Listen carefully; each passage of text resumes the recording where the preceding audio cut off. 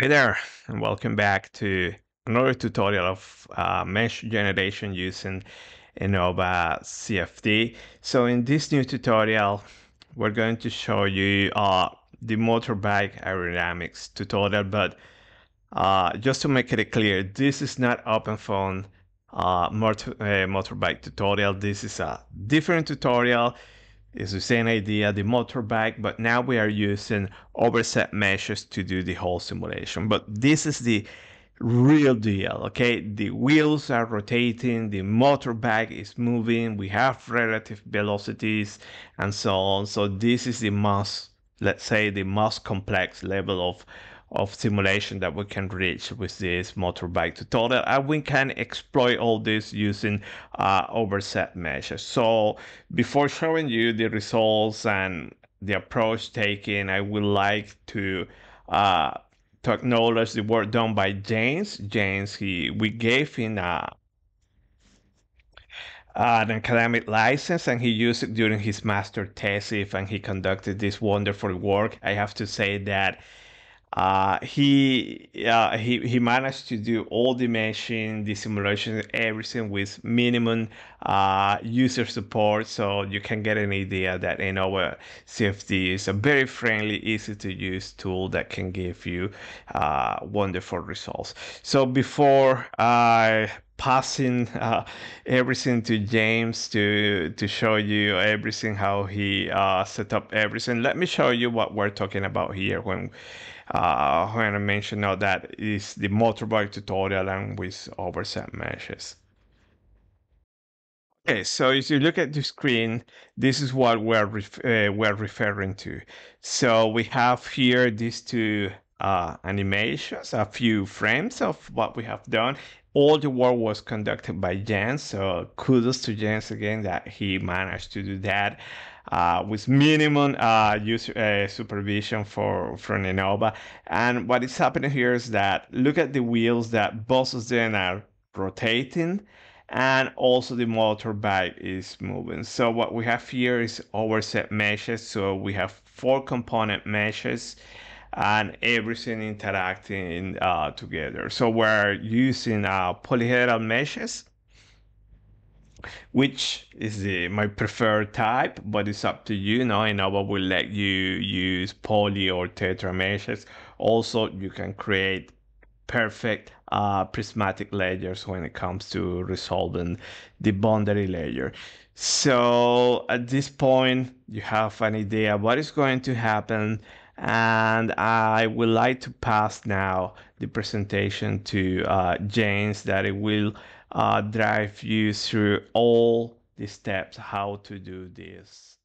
Okay, so before passing the presentation to James, I want to remind you that if you are in academia, if you are a student, feel free to contact us. Here on the screen, you have our contact details, and we will be able to give you a license to use Innova for your academic research.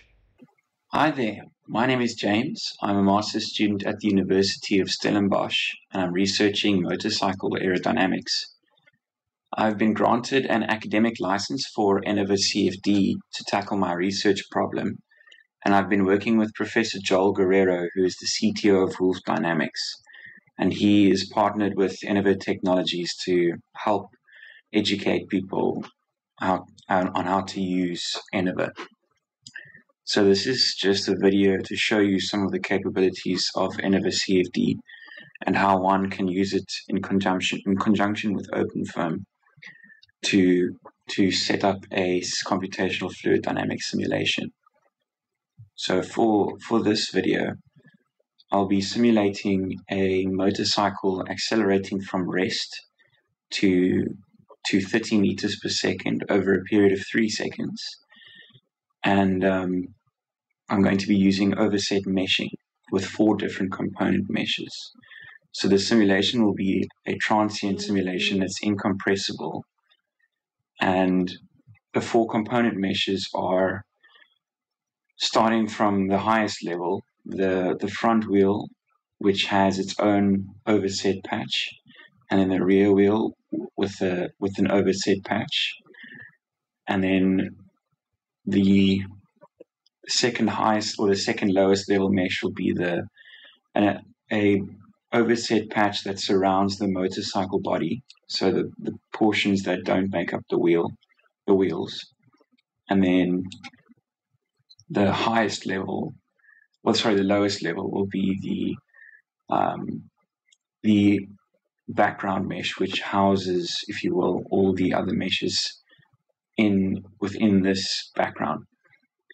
So all of the meshes are going to be moving, so that we don't have to have a very large background mesh, and the movement that we're going to create for each overset patch will be different. So that for the front wheel component mesh, we'll have a rotating and a translating zone, and then for the rear wheel we'll have a rotating and a translating zone, and then for this motorcycle body mesh, that includes the overset patch, or this overset patch over here, that'll be translating at the same translation speed as the wheels, and then the background mesh will also be translating, but it won't have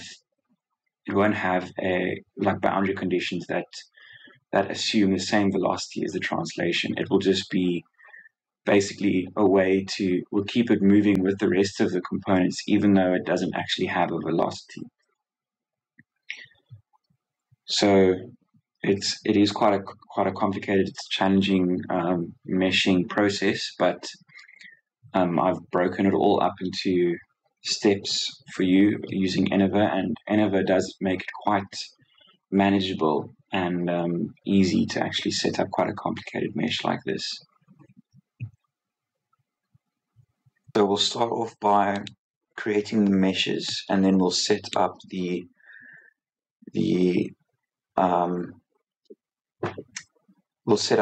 case files using Ennova as well. So I just import the geometry by dragging and dropping it. The feature angle over here is set at 30 degrees. So you can also just import by opening, basically. And it's set at 30 degrees here, the feature angle. Just to make things quick, I just quickly dragged and dropped it, but for the other ones, we'll import them. And this geometry consists of an overset patch along with the front wheel surface. So I've selected all the faces here. That will be the overset, and I'm going to move it to that overset patch. And now we have the two patches. The front wheel geometry, you can see here, there are sometimes some extra feature edges that you don't really want. So, I mean, here's one, for instance, the meshing algorithm will try and resolve that feature edge, so we can actually remove that. And we're left with all the important feature edges that get highlighted.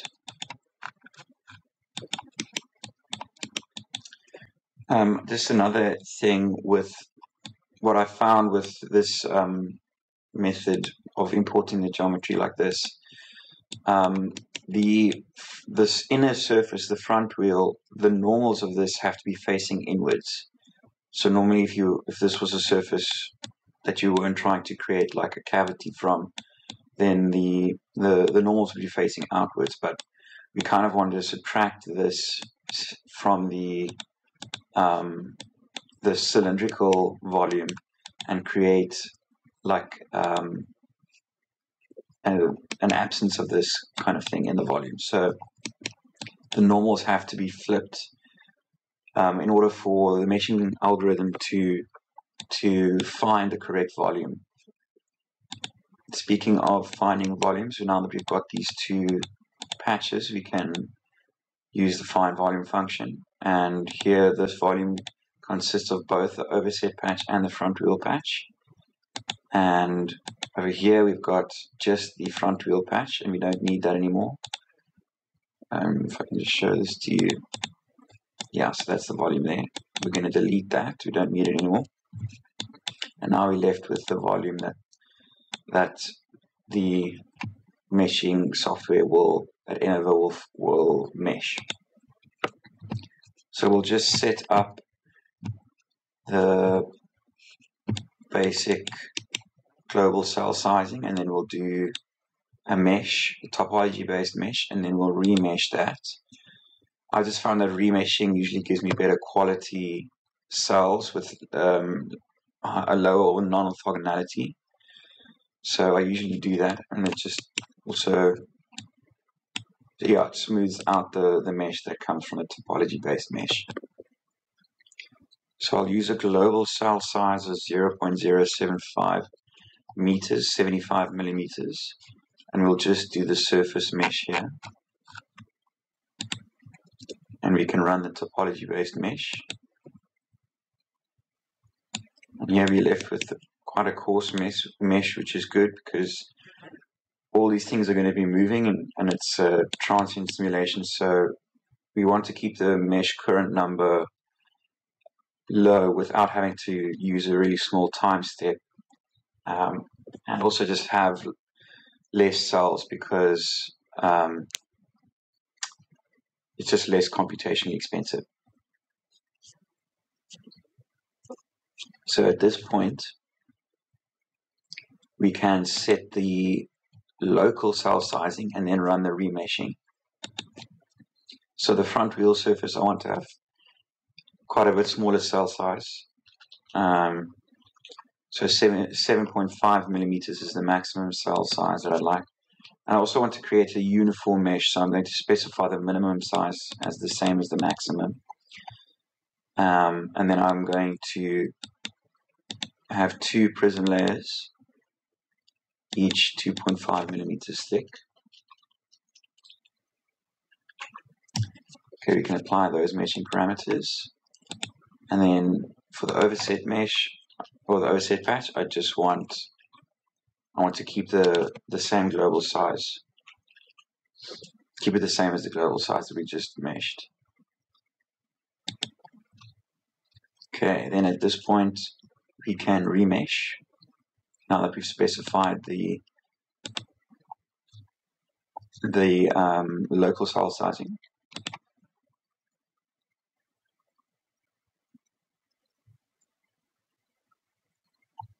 Okay, and then from here, we can inspect just that front wheel patch. Yeah, so you can see all the important feature edges that we wanted have been captured. The cells are very uniform, more or less the same size.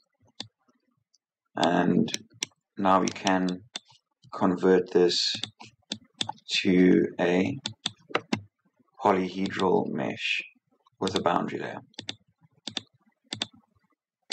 We use that, we select the polyhedral option and the boundary layer, and then we run the TET-fill mesh. So we'll first create tetrahedra with the prism layers, and then it will remesh, will convert it to a polyhedral mesh. There are some interesting looking cells on the surface over here, but none of them are invalid. You can check volumes are, none of them invalid, and the minimum volume is on the scale of 10 to the negative 9, which is quite small, but there is just some geometry, or there are just some cells that, you know, it's probably because of the 2.5 millimeter boundary layer, but yeah, most of them, yeah, it's the cells close to the surface there in the boundary layer at the sharp edges, but this should still be fine. We can also inspect the non-orthogonality. Orthogonality is fine, it's a bit high, 81, but we can just put in some non-orthogonal correctors and the mesh will still run. Okay, so that's the front wheel mesh completed, so we can save this. And we can import the rear wheel and pretty much do the same, and then we'll do the background mesh, and then we'll get back to doing the setting up the OpenFOAM case files. So just before we get to setting up the rear wheel, we can just take a look at the volume mesh and the layers, just using a cut plane. So you can see this isn't the best color to view it sometimes. Let's just change that to a different color. Yellow is usually very vibrant. Let's just redo that cut plane. Okay, you can see the volume mesh over here. The cells over here are quite nice, and there's 2.5mm layers close to the surface. This, I suppose, this expansion over here from the 2.5mm layers to the 75mm, it could cause problems later, but it should still work. And for the purposes of this video, I'm not trying to make things perfect here. I'm just really trying to illustrate the capabilities of Ennova. Okay, so we can import the rear wheel now. I'll first close this. We've saved it already. So now we can import the rear wheel.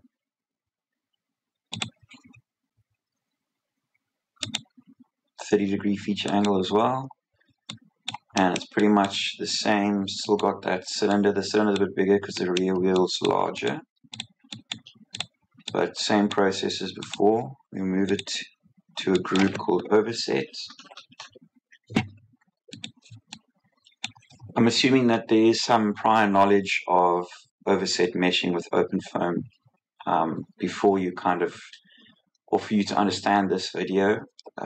But basically, all the overset, there has to be one overset patch in the whole simulation, and that'll be like the combined overset patch for the front wheel, the rear wheel, the motorcycle body as well. So all that will be combined into one overset patch.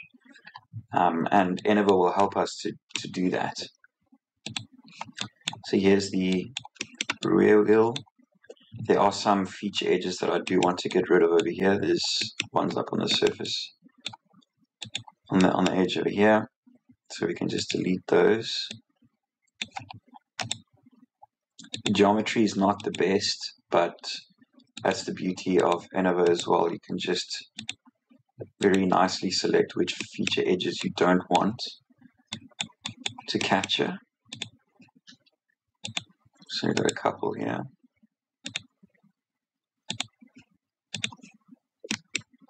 And you also have some at the hub over here, which will introduce some very small cells, which you're trying to avoid.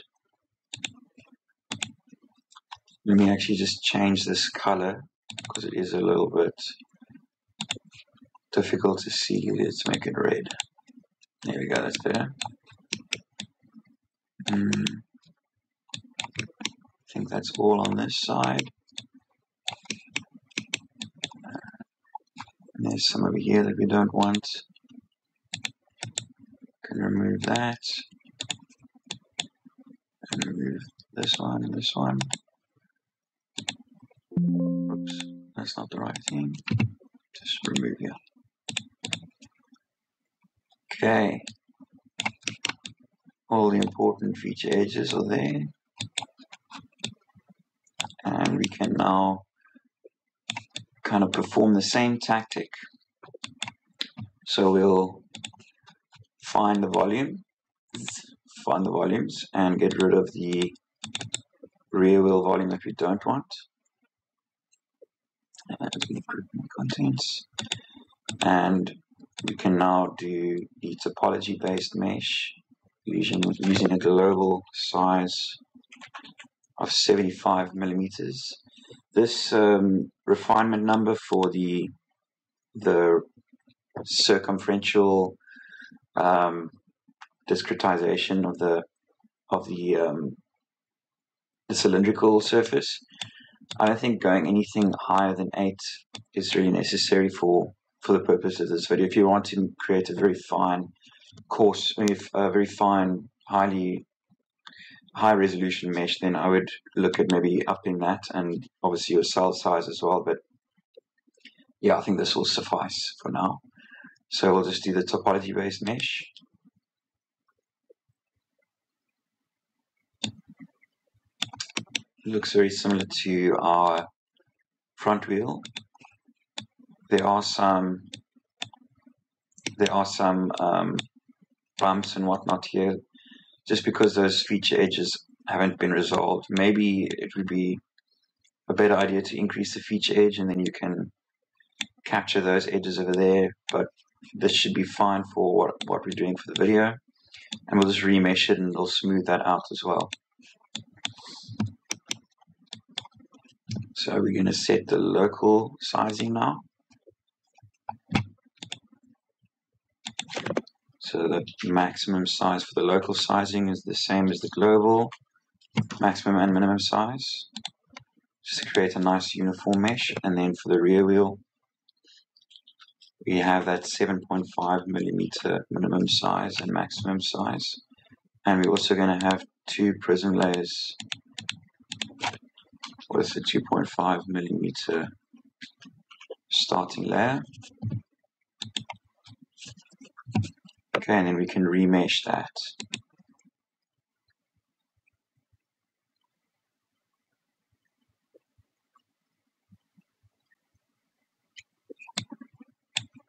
Okay, so we can inspect the surface meshes here,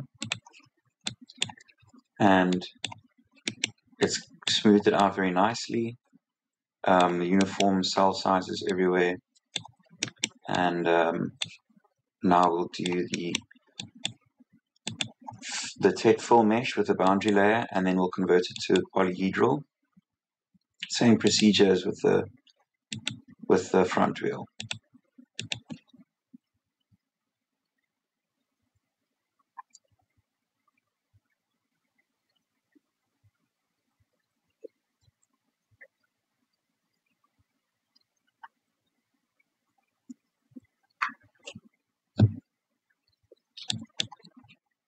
Okay, once again, on the surface mesh there are some interesting looking cells, but they are still all polyhedra. It will tell you over here in this, it'll tell you what kind of cells the mesh consists of, but nothing invalid.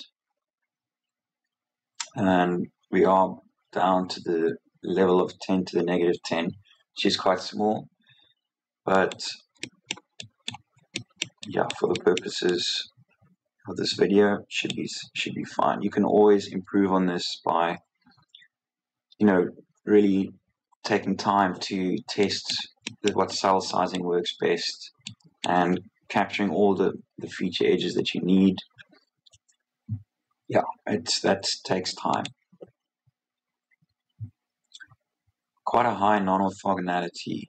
It will still run, but that you likely want to get that down. And there's quite a few cells in that region.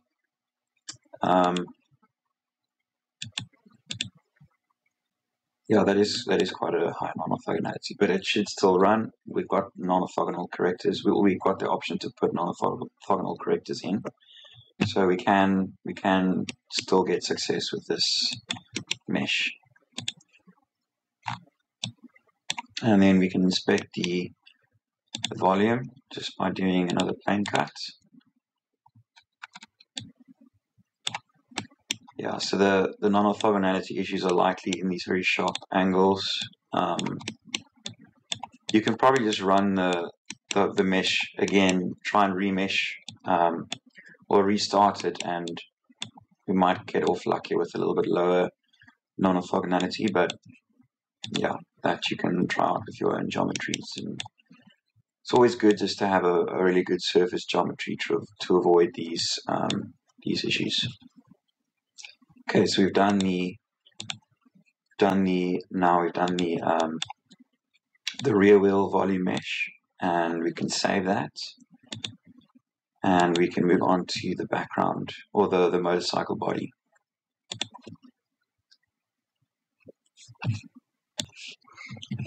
Okay, so we've made the meshes for the front and the rear wheel, And now we're moving on to the motorcycle body and its overset patch. So we can start off as usual by importing an STL.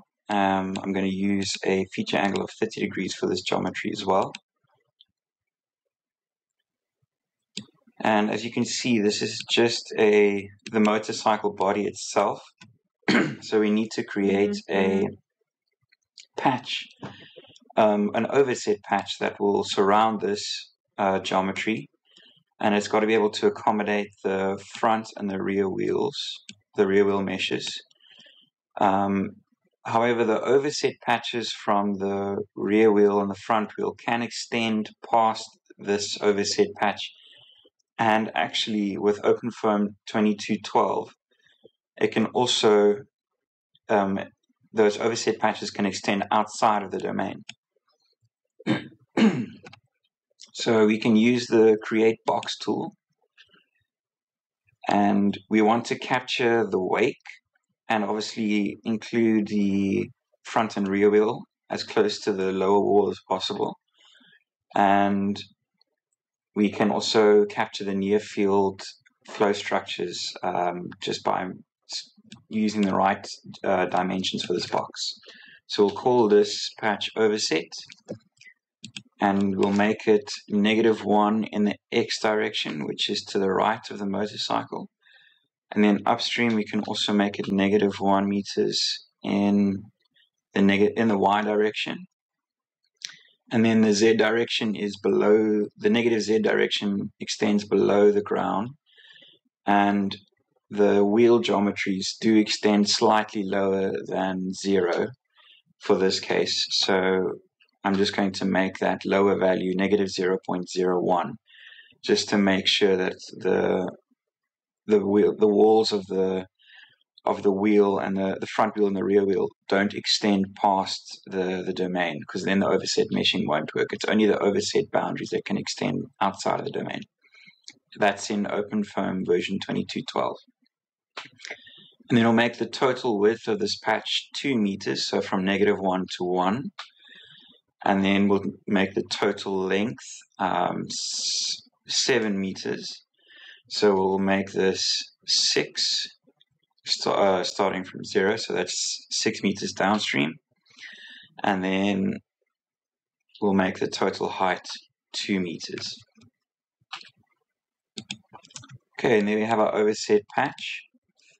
And now before we find volumes, it doesn't really matter, you can do this after you've found the volumes, but we need to insert a refinement zone for the front and rear wheel, so that there's a good interpolation between the smaller cells in the rear wheel and this domain, the smaller cells in the rear wheel and the front wheel, as well as a thin box density on the path that the wheels will travel, just to ensure a good interpolation between the wheels and the lower portion of this domain here, which will also go into the background domain.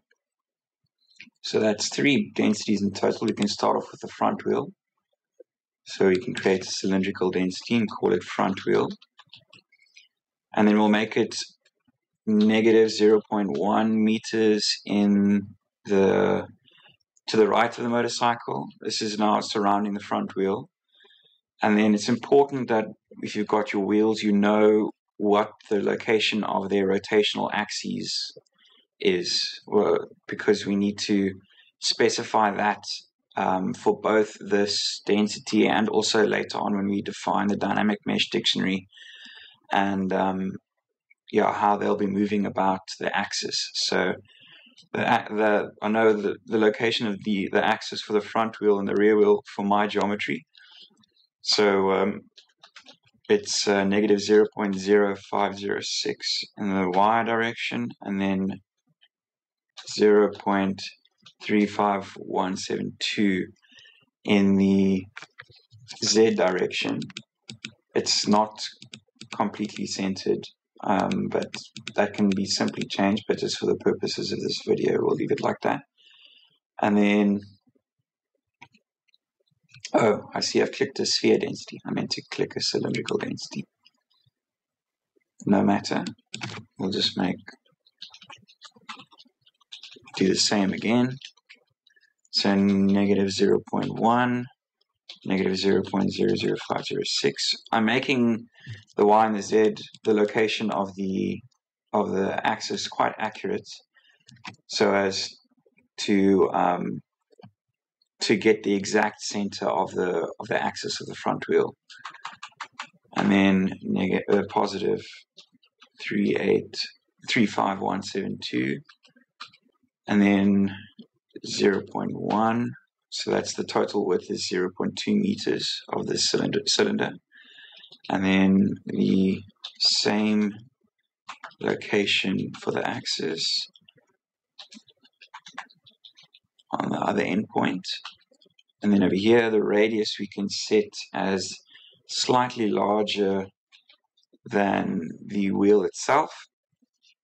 And then the size, we want to make that the same size as the overset patch in for the front and the rear wheel. So 0.075 meters. You can't really see that so well. But all these other parameters you can leave the same, and we don't want the density to rotate at all, so you can just specify it like that. And now you'll see here, there is the front wheel density. Okay, and then for the rear wheel, you can do much of the same. So here we'll make it slightly larger because the wheel is a bit wider, the rear wheel, negative 0.125. And then the location of this one's axis is 1,707,675, and then 0.3826. The end point is 0.125, so it's 250 millimeters in width, and 1.70675, and then 0.3826 as well, and we'll make it 0.383 the total radius. Okay, and then the size 0.075, 75 millimeters. Alright, now we should have both the front and the rear wheel densities in the correct locations. And lastly, we need to insert the track along which the wheels will rotate, so we can make this, let's make it 0.7075. Let's make it 0.125, the size of the rear wheel in width, negative 0.125 starting from there, and we'll make it go to 0.125, so 250 millimeters in width.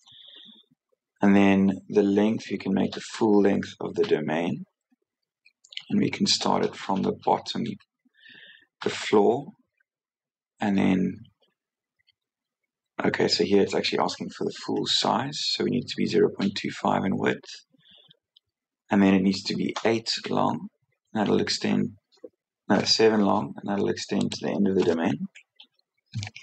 And then this K size is the height that we want to make it, so we can make this 2 cells in height. And we can set it to be 0.075. So you can see here we have the track that it will pass through. So hopefully some good interpolation will happen there. I think maybe we can just make it a bit smaller actually, so let's just make it 1 cell in height. Alright. That should be okay. Alright, let's just quickly rename these for specificity sake. Let's rear wheel, just so we don't get confused. And then we can call this one the track. Okay, so now we've got our densities here. Now we can go back to the finding of the volumes. So we can just do that quite simply. And as usual, we don't want the volume of just the motorcycle body. We want the volume that contains the two of those, and we delete this. So now we just have the overset patch with the cavity of the RR as the volume. And here we can start setting up the global meshing parameters. So in order to capture the geometry of the motorcycle, we'll start off with a cell size of 0.075, and then we'll remesh with maximum and minimum sizes. So let's go here to we just do a surface mesh only, and then once we've done that, then we can specify the local cell sizing and remesh. So we'll do a topology based mesh with just a surface mesh.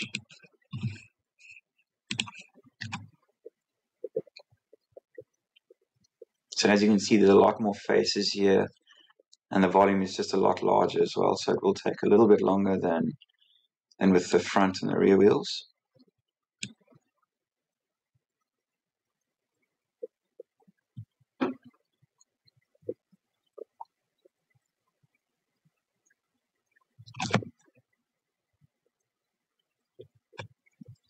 Okay, there we have it. The cell size is quite fine on the overset patch, but it's more important that we've captured the geometry of the motorcycle, which we have done.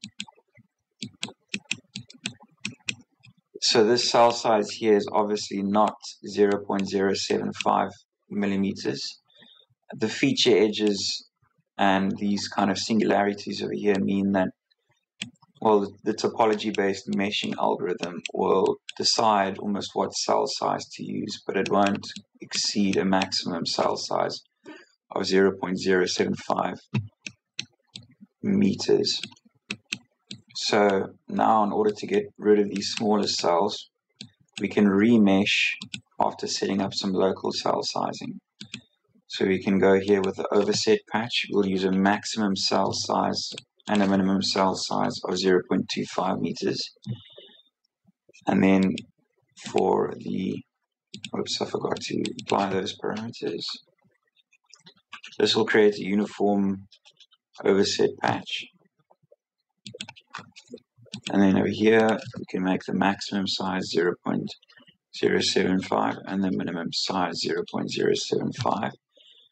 And we can make 3 layers. Let's make 3 layers of 0.005 meters, so 5 millimeters. All right. Now we've got those local cell sizes defined. We can just remesh, and we should get a much more uniform surface mesh on the motorcycle.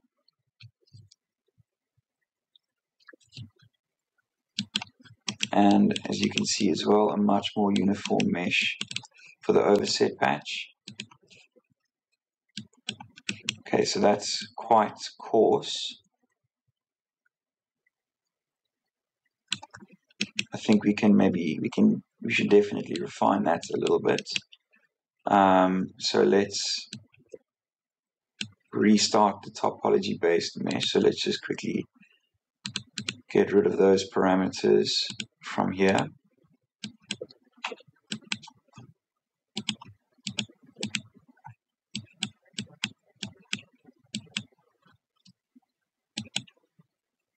Also, I suppose that we can leave.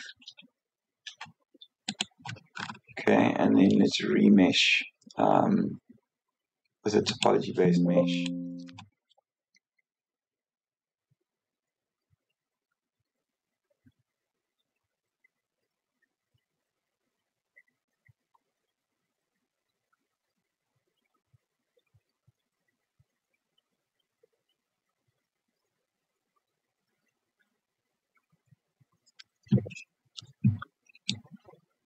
Right, let's reset those parameters. Okay, so for the overset patch, we'll keep it at 0.25. And then we apply that. And then for the motorcycle body, we can make it a maximum of 0.075, and then a minimum of 7.5 millimeters.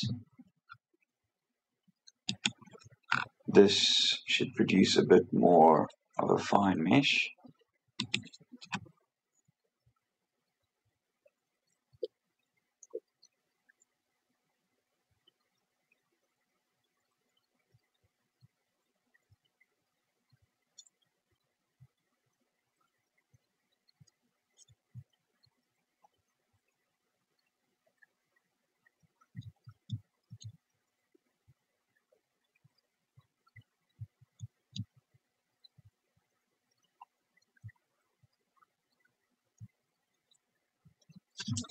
There we are.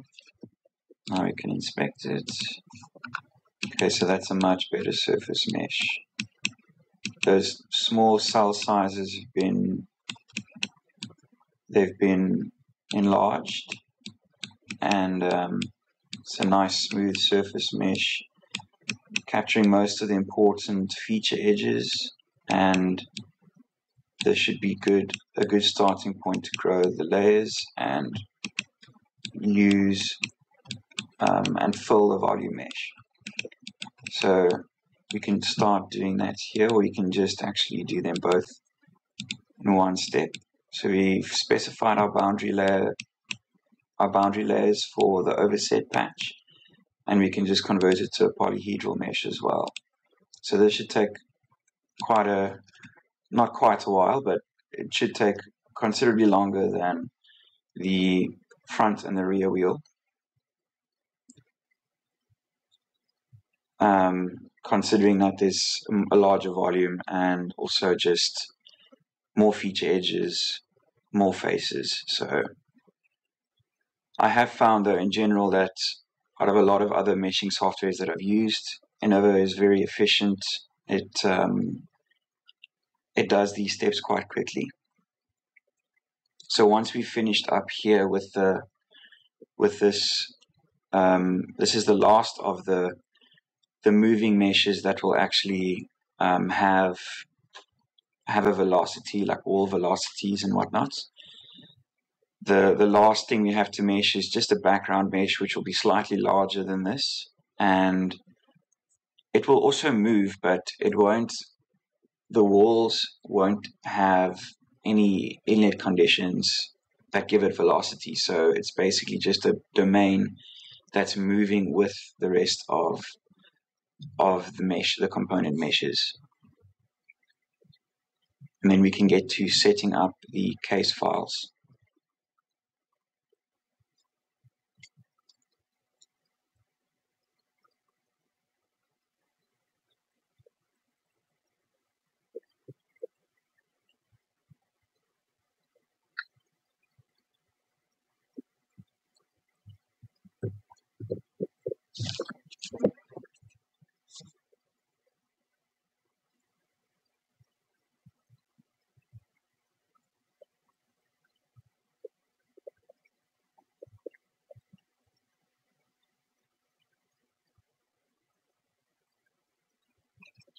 All of the meshing that we've done so far can be done with shrink wrap meshing. If you have a dirtier geometries consisting of multiple volumes, this whole approach can be tackled with shrink wrap meshing. The quality might not be as good, but it will be doable, and the difference might not even be noticeable. Okay, so here's our volume mesh.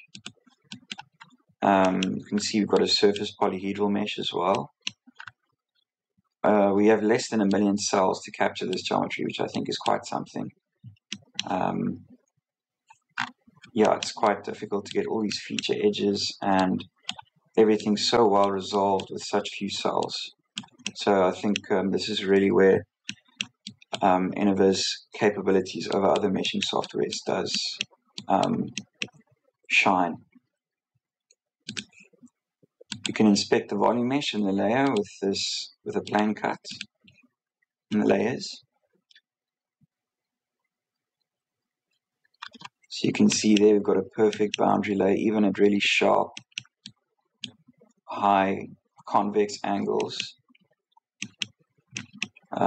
Covers pretty much the whole, even in these really tight spots. There are still some, at least one or two boundary layers produced. We can also inspect the non-orthogonality. Let's take a look here.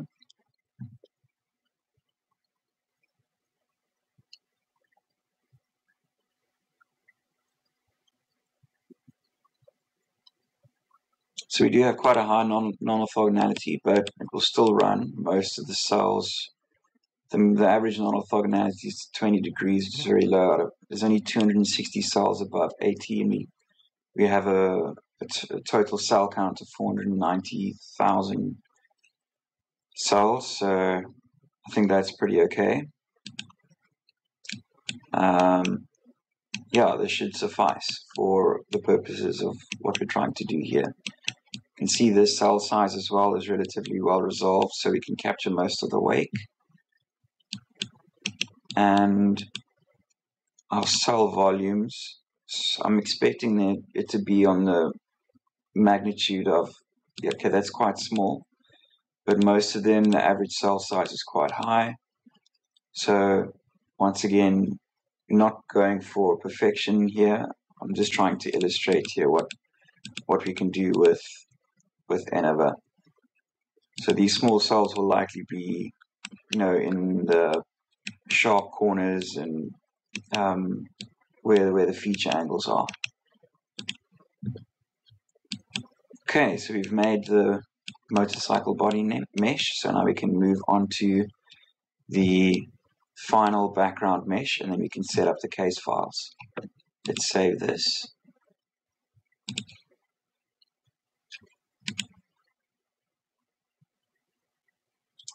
And then we can move on.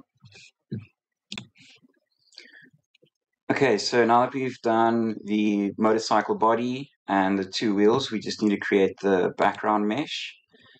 So we can't really, I don't think you can just start from like a blank document to create like a box or something. So what I'll do is I'll just open the arbitrary STL file, and then we can just delete it. Whoops, delete group of contents. And then from here we can create a box.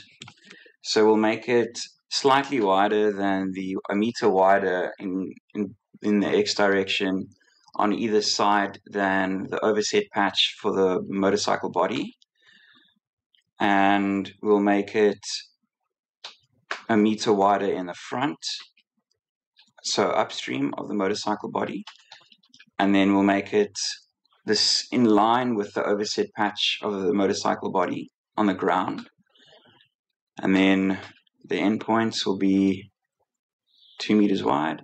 And then, so 4 meters in total is the width of the domain, of the background domain. And then we'll make it 1 meter longer than the overset patch of the motorcycle body.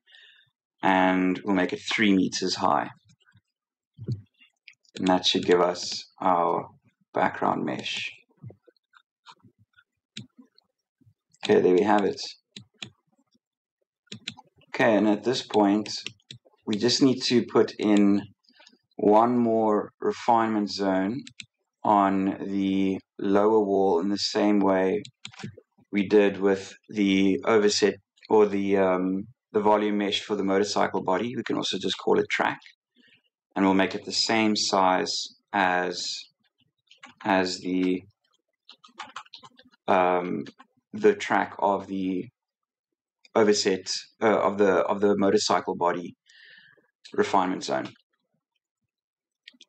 and we'll make it extend the full length of the domain as well. -2 in the Y, and then in the Z, -0.01, and then 0.25 for the width, and then the length will be 8, no, yeah, negative 2, 2, 7, so that'll be 9. Let's just do this quick as well, and let's get a nice view. Yeah, so that's covering the whole width. And then the height, we can make it 1 cell size high.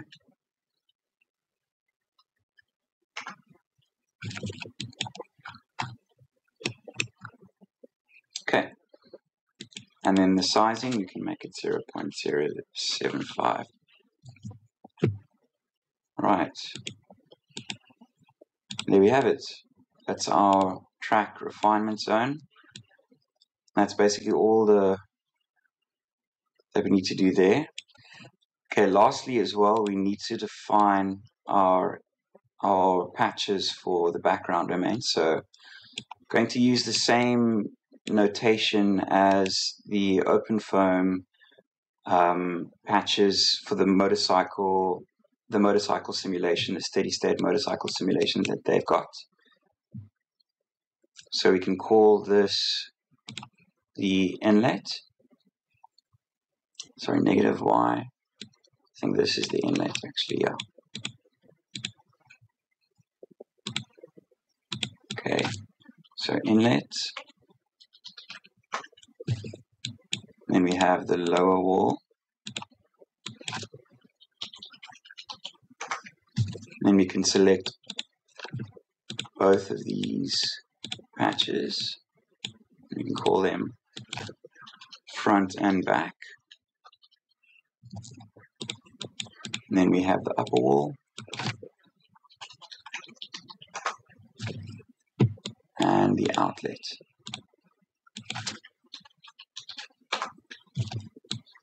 Alright, and now we can specify our local or our global meshing. We don't need to do any local meshing here. Because of this refinement zone here, it will automatically size the cells accordingly there. And we can make this cell size 0.25, which is the same as the overset patch cell sizing.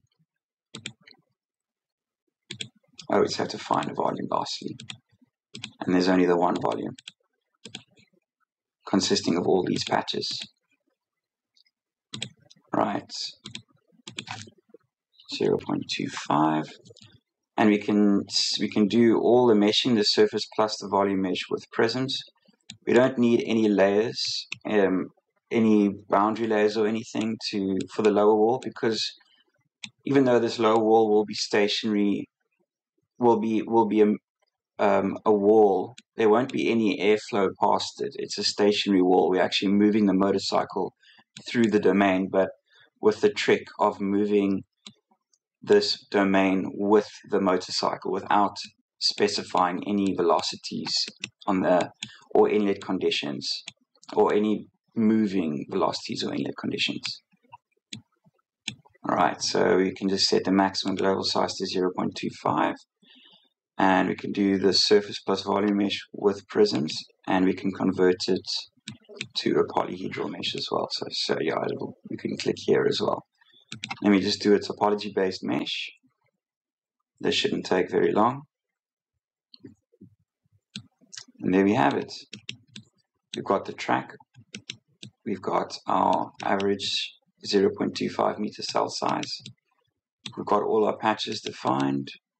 We can check the non-orthogonality. This shouldn't be a problem at all. Very low non-orthogonality. Cell volumes also very low, or very high, should I say. Nothing wrong with this mesh. So at this point we can save it. And we can call it all. And now we have all our meshes. Okay, so now that we've created all the meshes, the background mesh and the component meshes, we can start setting up the case files for OpenFOAM using Ennova. So to do this, we just go to the Setup OpenFOAM tab. And for all the component meshes, so the front wheel, the rear wheel, and the RR motorcycle body, we don't have to really worry too much about what goes on in the control dict in terms of the decomposition for parallel running and the timing and everything and the right times and the run times. We just have to make sure that we select the right version of OpenFOAM that we're using and set overset mesh enabled. And obviously, if we're doing the component meshes, they will be the overset meshes. And obviously, we also need to select the type of solver that we're going to use. So we're using the incompressible solver with a piezo simple coupled algorithm for overset meshes. So that's all we need to set up for this component mesh, the front wheel, in the control dictionary. The schemes over here, we also don't have to worry too much about. That will be handled mainly with the component files for the background mesh. The only other things that we need to set up are in this property, in the property folder, or the property tab over here. We need to set up which will be the constant tab or the constant folder, the case file. We need to set up the overset. This basically sets up the dynamic mesh dict. So the motion function we're going to be using is a tabulated 6 degree of freedom motion function. And the center of gravity for this will be,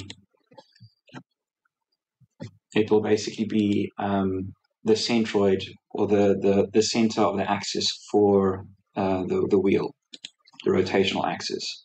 So for the front wheel, for my geometry, it's negative 0.00506 and 0.35172. Again, being very accurate here. And in terms of the 6 degree of freedom motion, you can import CSV files, and you can set it up all in Ennova here. However, with my case, I've got lots of time data points to basically map out the motion of the front wheel rotating and translating. So I used different software to set up those files, and they are available. I've kind of kept them separate over here. So this notation, front wheel _ 6 degree of freedom, is how you should name if you do the same approach, this is how you should name the files, so that you can just copy and paste them over the files that Ennova will create. And you have to insert at least one row here of data points. So, I mean, you can just do random 1, 1, 1, 1 everywhere for all the different types of motion. And it will now create a 6 degree of freedom motion. It will create a 6 degree of freedom motion file with the same notation as I can show you here, front wheel 6DOF. This is the notation, this is the name of the file that it will create. So you can basically just copy this into the case files that get created and overwrite them. Just move that. So now with that created, we can just also set the boundary conditions. This just being the front wheel and the overset patch. So the front wheel will be a wall patch, and it will need a wall function because it's a no-slip wall and it'll be moving, but it's a moving mesh.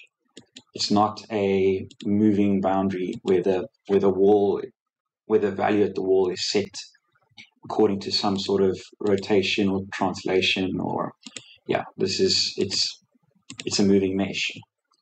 And then the overset patch needs to be set as a wall type that is overset. As simple as that. And then no other options or functions will we need to set up over here. We basically just need to export these dictionary files as as we've just created them now, because the only one that will be important is the constant folder. So here in prop over there, and which contains the dynamic mesh dictionary information, and I suppose a bit of the control dictionary, just telling it that it's overset simulation, and the boundary conditions, of course. So we can export that, and there's no point in doing a renumber mesh, because once all the meshes have been merged, one of the last steps will be to renumber the mesh in the simulation, but that will happen in the background mesh case file. So we can export the dictionary files. I don't really export them as ASCII files, it just takes up more space. So we'll just name it front wheel, the directory name front wheel, and we can export that to the same folder where all the other files are. And it's important to export all the component mesh files first. Otherwise, when you try and export the background mesh, it needs to locate those dictionary files. It needs to locate them when it does the same export of the dictionary files here. Okay, so now that we've done that, we can move on to the rear wheel.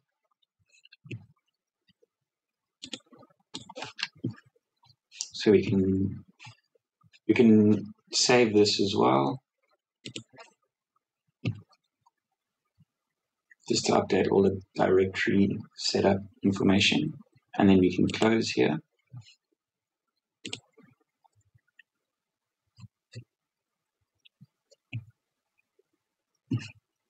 And we can open up the rear wheel.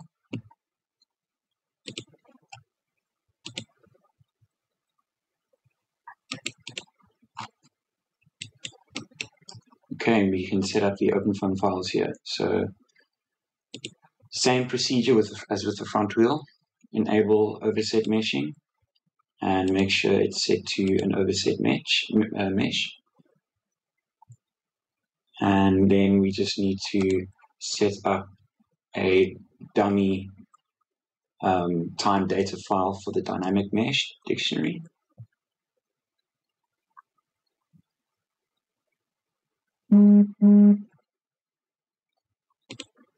Okay, so we can enable the multi-solid body motion solver and use the tabulated 6-degree freedom motion. And here we set the centroid, or the central axis of the wheel. So for the rear wheel, it's 0 in the X, and then 1.70675, 0.3826. And we need to insert a dummy row, knowing that we have a time data file that's been made in other software. And then we can go to the boundary conditions.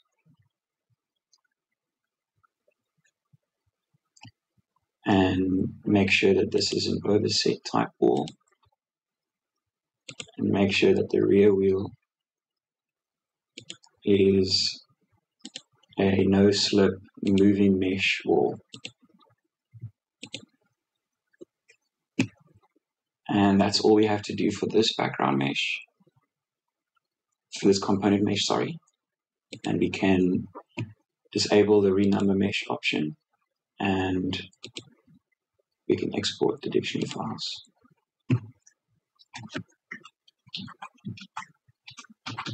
Also as a binary directory.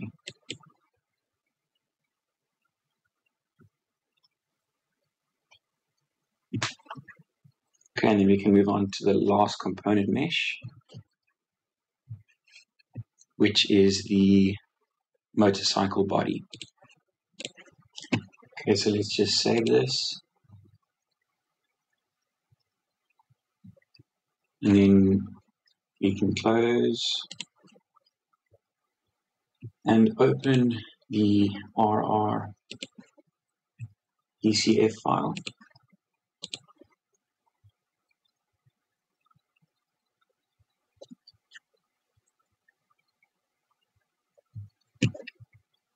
Right, there's our mesh.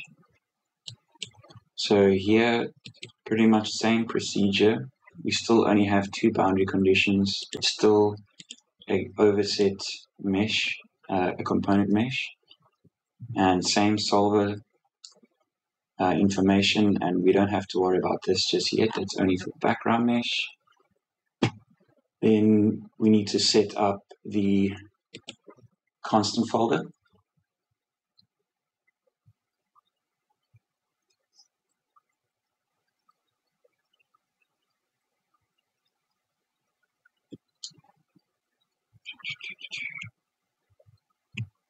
And here we just set up the same tabulated 6-degree of freedom motion function. So here the centroid doesn't really matter because this mesh is only translating, but I just make it the same as the front wheel. And 0.35172. And here we just insert that same dummy 6-degree of freedom motion table. So it will create that 6-degree of freedom motion time data 5 was a dummy one of those which we can overwrite with our other files. And then lastly, we just need to make the boundary conditions. Set the boundary conditions. So this is a moving mesh no slip wall, and the overset patch, which is this big square this big rectangle, purple rectangle, that will be an overset patch. Nope, overset. Yeah. Okay, and then we can export the binary files. Also, no need to renumber meshes. That will happen once all the component meshes are merged.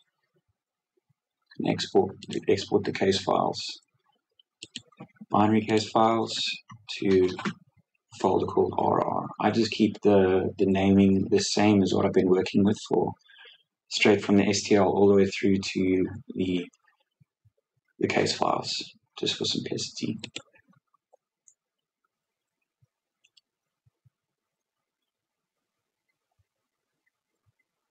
So there's obviously more cells, more information, more data to import, so it takes a little bit longer. Okay, so we can just save this, and then we can set up the background mesh.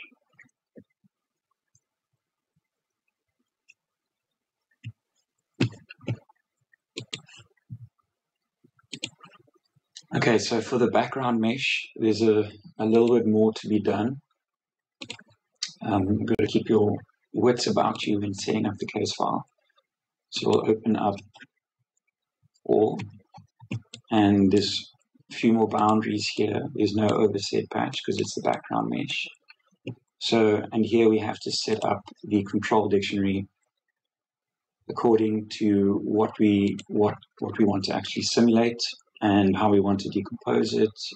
So here we enable the overset meshing, and it's a background mesh this time. And recommended decomposition for overset meshing is either hierarchical or simple. So we'll just use hierarchical here because that's the option available. And then I'm running it on a 8-core processor, so I'll decompose it 4 times in the X and twice in the Y, so that'll result in 8 different processor files when the decomposition happens. Then for the control dictionary, we need to start it from the latest time. It was 0. This doesn't really matter. You can just change the latest time will be. If there's no time, then it will start from 0. Then we'll set the end time to 3 seconds, because for the simulation, the motorcycle will be accelerating from 0 to 30 meters per second over a period of 3 seconds. And here, the delta t that I'm using is 1 times 10 to the negative 2 to negative 2, so 0.01 seconds. This is also just coherent with the time data files that is being used. So, so here, if you look at the time steps inside of here, it's in intervals of 0.001. So whether or not there is interpolation that happens if you choose a smaller time step, I'm not sure, but I also don't want to have a ridiculous amount of time steps as well and information. So 0.01 seconds for me, I'm happy with that. And then here we want the right control to be with the time step, and we'll write every 10 time steps. So every 10 time steps will have information written in 0.1 second intervals. So we'll end up with 30 time steps. And that, obviously, we don't want to be writing each time. We'll just get a ridiculous amount of information. And you can still visualize what's happening with the simulation quite well using 0.1 second intervals. 0.1 second write intervals. Runtime modifiable. It's maybe useful if you want to limit the maximum current number. I'm not doing that for this simulation. That's what you should be doing if you're trying to get the maximum accuracy. And then the right format and all these information, you don't really need to change that too much. Okay, so that's the control dictionary set up. Then for the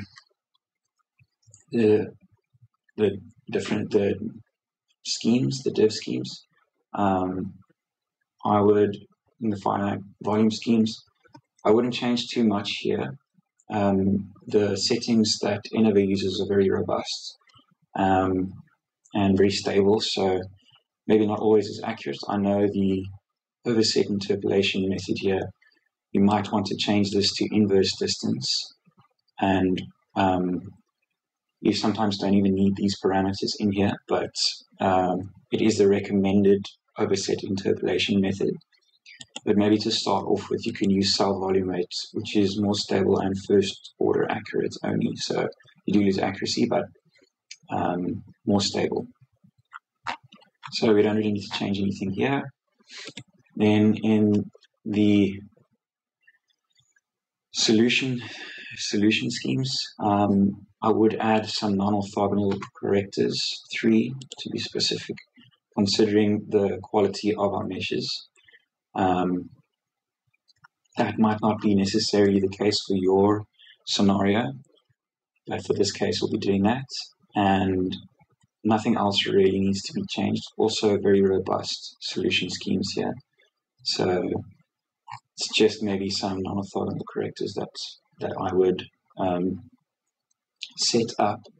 But I know that Professor Guerrero has a kind of tips and tricks lecture with a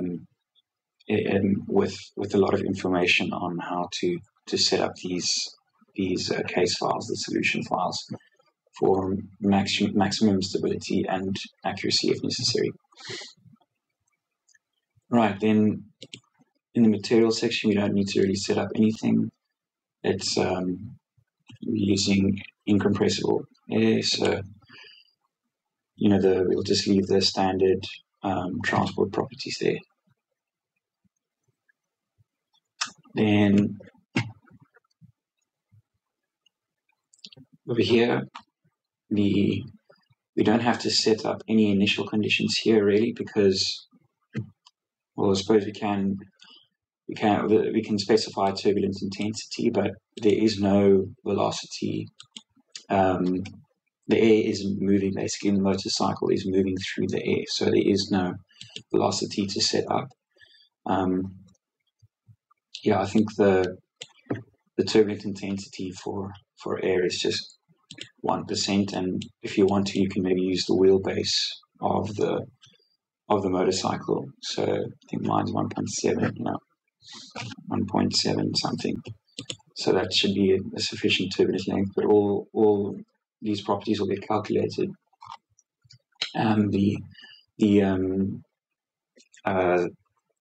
The K and the omega will get calculated anyway. So and the accuracy will be increased later on. And then we just need to set up the overset motion, so the dynamic mesh dictionary. So once again, it's a tabulated 6 degree of freedom motion. Here this is the background mesh. So because we've selected a background mesh, it won't actually import these files, but what we'll actually do is we will add in a set motion for that cell zone, or to make this body move with the background, with the body and the wheels. However, it won't have a velocity, but it will allow for the background mesh and the overset mesh component meshes to be calculated with each other. So we don't actually set up the overset file here in Ennova, because it assumes that the background mesh doesn't have any motion. Then here we can add functions. We can maybe look at y plus or a current number, which might be useful for this. For the purposes of this simulation, I'm not going to set up any functions here. It'll just take extra time during the calculation that you can explore on your own. And then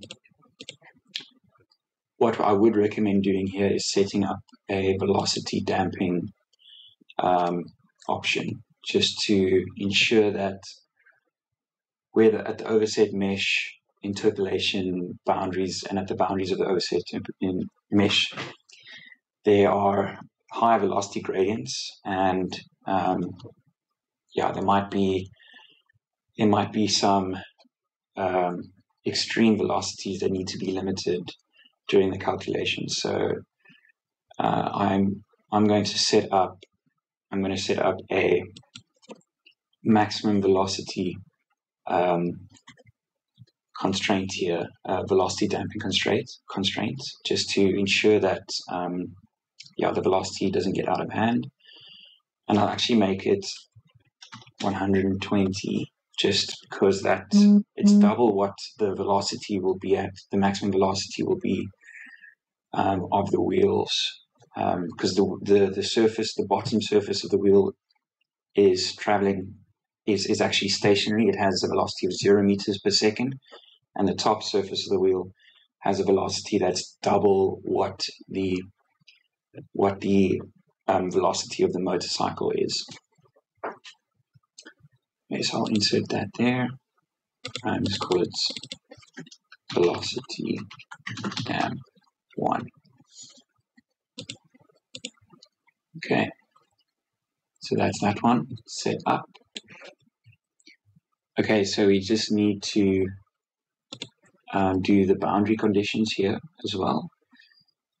So the front and back are the blue patches, so they're basically just slip walls. And then the inlet is just an inlet. And we can give it the inlet outlet option here as well. And we can just do just for coherency, I guess, we can just set the intensity and the turbulent length. But I think it's just going to get calculated anyway. And it's subsonic flow, and it's a velocity of 0 because we have the motorcycle body moving through the air. And the low wall is a no-slip wall, which needs a wall function, and it's stationary. It's not a moving wall. Then the outlet, we'll set as an outlet, and it will have the inlet outlet kind of calculations, so we don't have to set those up. And then the upper wall is also a slip wall. Then all we have to do is export the dictionary files. However, there is a little trick here. Because this is the background mesh, we need to keep this as your number mesh. And if you would like to, you can also have a check mesh run. But I'm not going to do that for this simulation. And one very important thing is, because this is a background mesh, we need to have all the other case files for the component meshes open for it to actually export. So here we can just open our case files. We have to open them one at a time, and you want to open them in the order of how they will be, how their cell zones will be numbered. So the highest level interpolation should be the most important patches, if you will, the ones that are doing most of the motion. So basically, the RR will be the next least important. So from the background mesh, we'll go to the RR mesh, the background of the motorcycle body, and then inside that body, or inside that mesh, we'll have the front and the rear wheel. So they will be the top, the highest level ones. So here we can open. Let's do the rear wheel.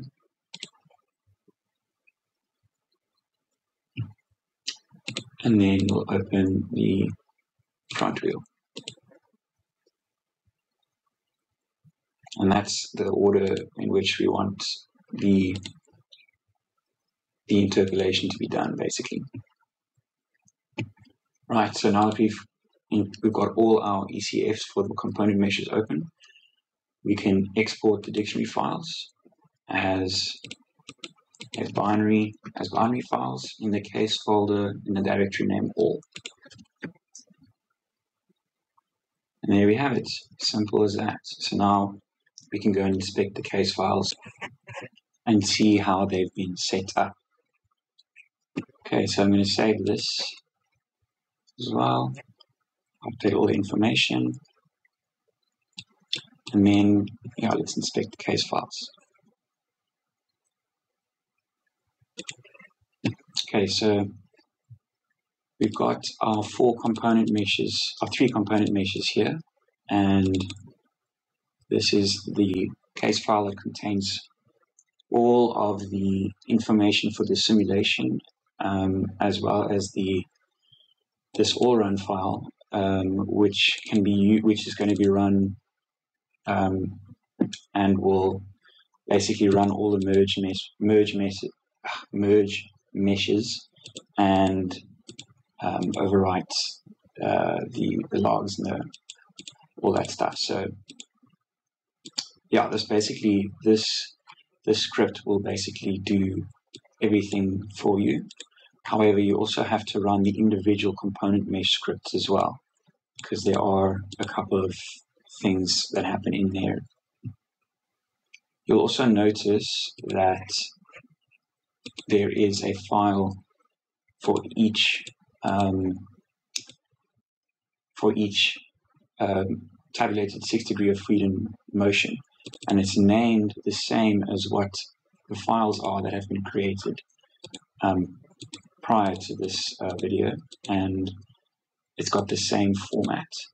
So basically this is just like a little placeholder, and we can paste that into, we can paste the files in the directory above, these ones, and just overwrite them in this all folder. And inside the dynamic mesh dictionary in constant, you'll be able to see here all the cell zones except for one, which we need to make, have been created, and they each have their sets of motion. So while we're here, we can very simply just basically copy this RR body motion solver dictionary entry, and we can just change the name of the cell zone to all, which does get identified, and we can keep the same center of gravity, or the center of which the center at which the body is identified, and we use the front wheel axis as this center, and then we can just use the same time data file as the motorcycle body, because it's also only translating, and we just need to rename this all as well. And now, because of the way we've set up our boundary conditions in the boundary condition setting in Ennova, this all body, the background mesh, will move with RR, but it doesn't attain a velocity. So you'll see in the results section, where you'll see from the results that although the body is moving, it's actually still got a zero velocity, the inlet, as the motorcycle kind of moves through it. So, and all the results that you get do kind of line up with what you would expect of a motorcycle moving through air. So we can just save this. And there's one other thing that needs to be added to the control dictionary. So if we go to the control dictionary in this, in the all case file, there's just a line of code that needs to be added, so that when the merging of the meshes happens, the overset patches they overwrite each other, because there can only be one overset patch in an overset simulation. So we need to source the library, the overset library, the overset.so. That needs to be written like that. Just make sure. Yes. And now we should have all our. Now we have all our case files set up, and we can run this as you would normally run an OpenFOAM simulation in OpenFOAM. Mind you, we just do need to copy over and replace the files here.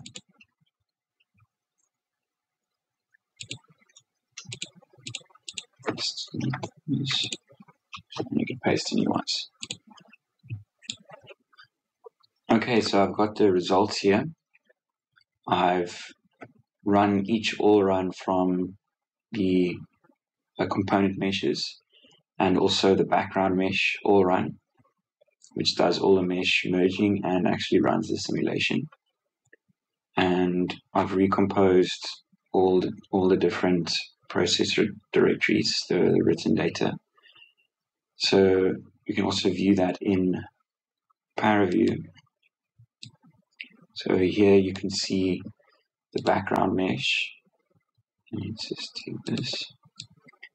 So here, this region here is the background mesh, and then we've got the RR body, the motorcycle body, inside of another overset patch in there, and then each wheel is surrounded with an overset patch as well. Can't really see this too well, but if we were to say, if we were to threshold, here we can threshold using the zone ID, and we'll have zone 0 will be the background mesh, zone 1 will be the first component mesh with the motorcycle body, and then 2 and 3 would be the front and the rear wheels. So we can threshold above upper threshold and then set that to like 0.99 or something, so we still have 1 included. And then you can see there the inside of this. I think it's just it looks funny like this on the inside because of the decomposing of the polyhedra. So you can try and remove that.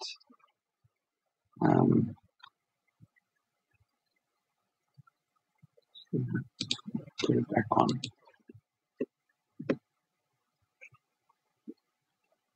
That should sort out the problem with these weird lines going through.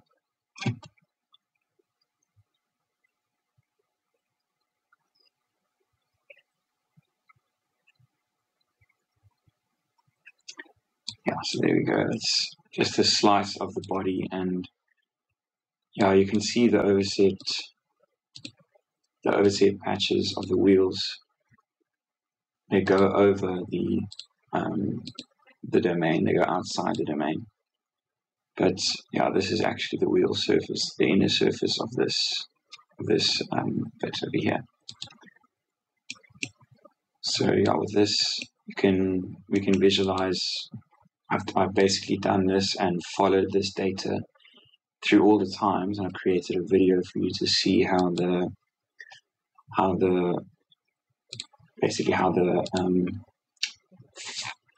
wake forms and how the domain looks after running for a bit of time.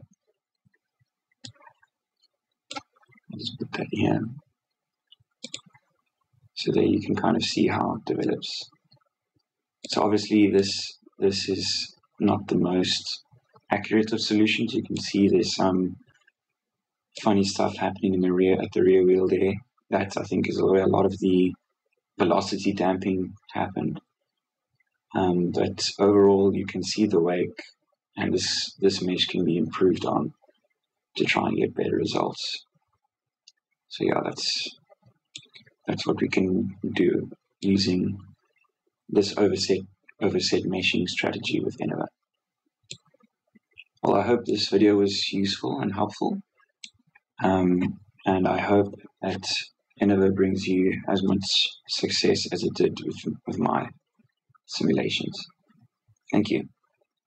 Okay, thank you very much, James, for your presentation. That was fantastic presentation, fantastic work. I really enjoyed it, and I wasn't expecting that you were able to do such a nice simulation with the minimum support from Ennova side. Something that I would like to mention, that in the last figure that you show, that those artifacts that you have around the wheel, mainly that is due to orphan cells that you have there. So for other users, you know that is due to that. For other users, people watching this video, so have in mind that as you refine your mesh in those areas close to the wheel, you will be able to reduce those errors. But what is important to mention here is that this method, it requires a different way of thinking. You know, it's not the usual way that we think when we do meshes. Here, you need to plan. You need to plan a priori how to generate the mesh, how to create the mesh. It's not like creating component meshes, 1, 2, 3, 4, 6, 10 component meshes, and then trying to intersect them together. There are specific techniques and methodologies to resolve to get the general mesh, the whole assembly. And also to mention that this methodology overset meshes is not something new. Some people think that now, in the 2020 or the last 10 years, you have overset meshes that somebody created or somebody developed. No, this is not something new. The overset meshes exist since the first CFD simulations in the late 70s. It was created, and you might be aware that at the beginning everything was with at the beginning, the people doing CFD simulation were using structure meshes, and and in the case of complex geometries, generating structure meshes for that kind of geometries is quite difficult. So this was a way around, creating small patches, and then you connect them together, and then you provide this interpolation to pass the information from one to the other. So it's something very old since the beginning. Then immediately was identified that it was very, very useful